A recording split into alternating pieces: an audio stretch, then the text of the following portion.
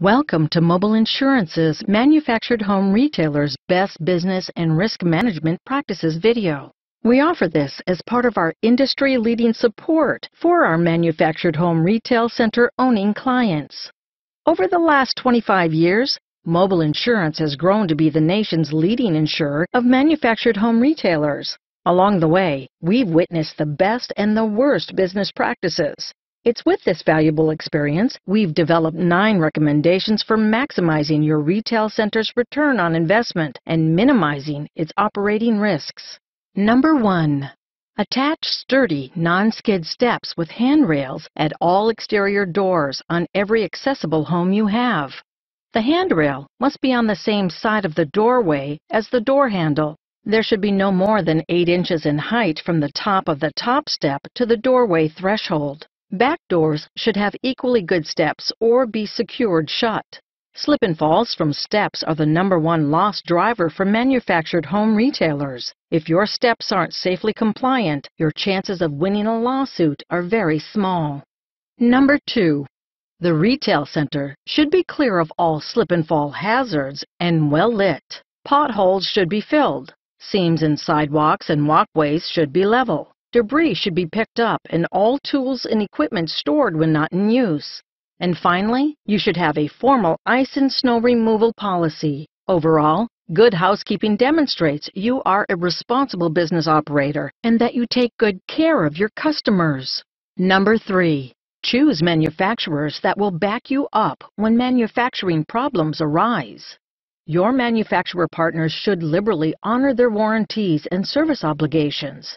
When product issues arise, they should be responsive and attentive. If you have repeat consumer complaints regarding their home and the manufacturer is inattentive, it's time to make a change. Your written agreements with your home suppliers should clearly state when and where you take title, ownership, and risk of loss on the homes, at the factory or at your location. Your written agreements should also state that you have the right to refuse any homes that arrive with damage, plus any homes which are not what you ordered. Finally, your agreements should never make you contractually responsible to defend or indemnify the manufacturer should home defect problems arise. Number 4. Properly select and manage the subcontractors you hire. When selling manufactured homes, you may regularly subcontract out installation, transportation, AC installation, land clearing, foundation pouring, and utility infrastructure development.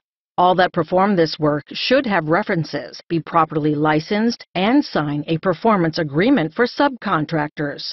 You can find one under the Forms tab at mobileagency.com. Likewise, transporters and installers you hire should sign the transporter-installer contract, also found under the same tab. All subcontractors should provide a certificate of insurance, which shows they carry general liability, workers' compensation, and commercial auto liability, plus cargo insurance when applicable. Without the certificate, you're likely to be the only one financially able to take care of problems when they arise.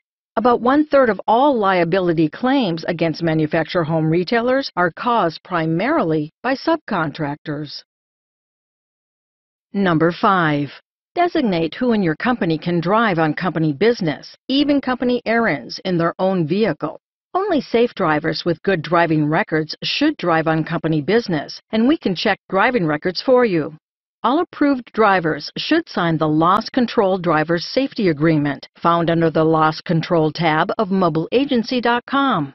This form clearly spells out that handheld phone usage of any kind is not allowed while driving on company business, and that violation of this rule will result in immediate termination of employment. Texting while driving caused accidents should never happen. All company-owned vehicles should be routinely maintained. Number 6. Secure your property against theft. A proper combination of fences, locking gates, locking doors, lighting, alarms, and camera warning signs are a good defense against theft of valuable appliances, tools, equipment, and other property. Armed guards and guard dogs should not be used as they potentially create more liability than they limit. Periodically, take a video of your office, equipment, and a lot as evidence of what is there and archive the video. As cyber theft attempts are constant, you must also make sure that your computer systems have proper firewalls and that all security software is up to date. Customer data you have collected must be carefully protected from theft. Number 7. Professionally close all home sales. The closing forms used should be carefully chosen. Your finance company partners and state trade associations are excellent sources for the best and most up-to-date forms. Arbitration agreements should be signed whenever legally permissible. If you are supplying steps with a home, use our temporary step notice found under the Forms tab of mobileagency.com.